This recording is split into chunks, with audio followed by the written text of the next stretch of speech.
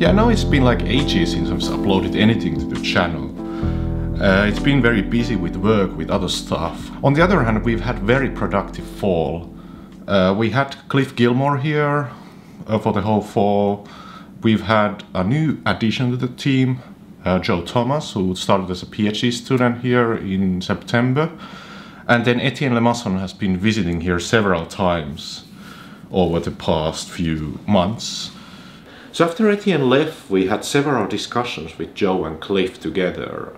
The discussions were quite fruitful, that sometimes I was claiming something and then Cliff or Joe just immediately said something that, okay, this is just complete nonsense that I'm trying to say.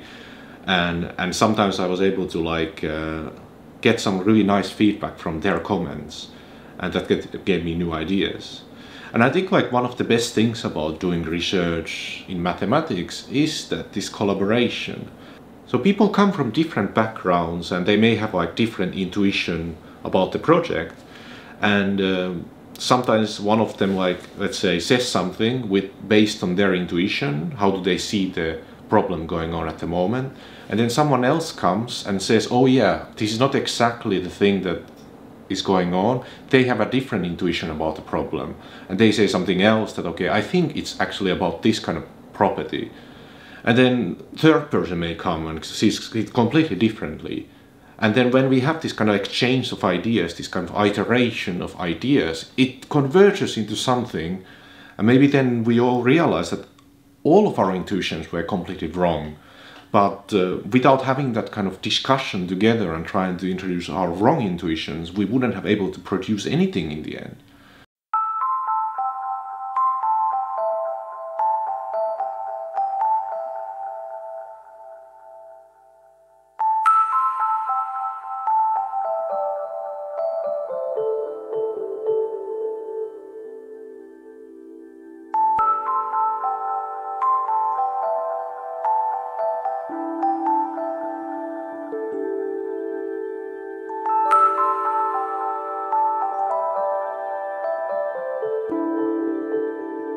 So what we have here is a kind of a preprint, which does seem to work as long as we have a certain assumption holding.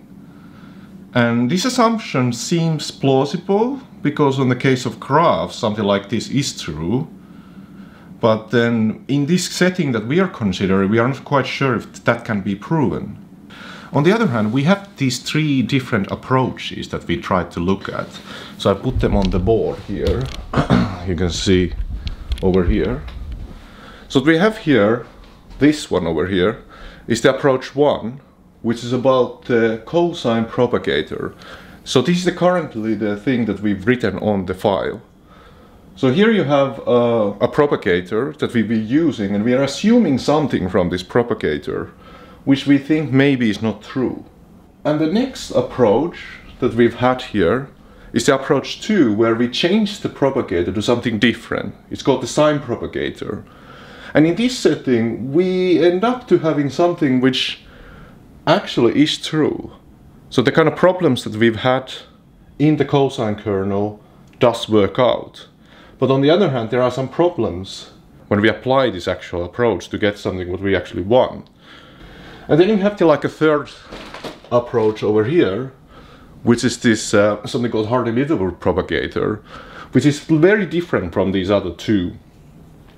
The thing about it, that this is a very nice thing, and this is something what I tried to do in the very beginning in the project. If you remember in the first episodes, I tried to do computations with this, and it does get quite messy. The problem is that this doesn't form something called a semi-group in terms of time, and with that problem we don't get really the right estimates that we want. But on the other hand, everything else which is kind of problematic with these other ones does work out. So that's why I'm currently quite stuck with this current project. I mean, we have a very valid approach which is based on the graph paper. It does give us the right kind of strategy, but on the other hand we have problems with these three possible approaches, that each of them has a problem which we don't know how to fix in each of the cases. So at the moment we are trying to essentially change the approach to these different things and try to see if we can get something out of these things, so that the thing that we've written on this paper would actually work. So at the end, this assumption that we've had here doesn't work, but we hope to change it to something different, so changing the propagator to some other one which does work, and then modifying this proof that we've written over here.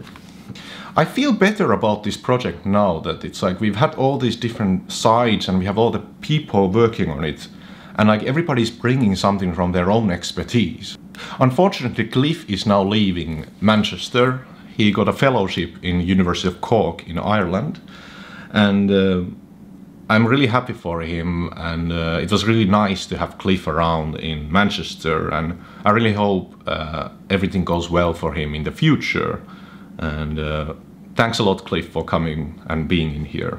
It was great to have you around. So you can now sign off if you want.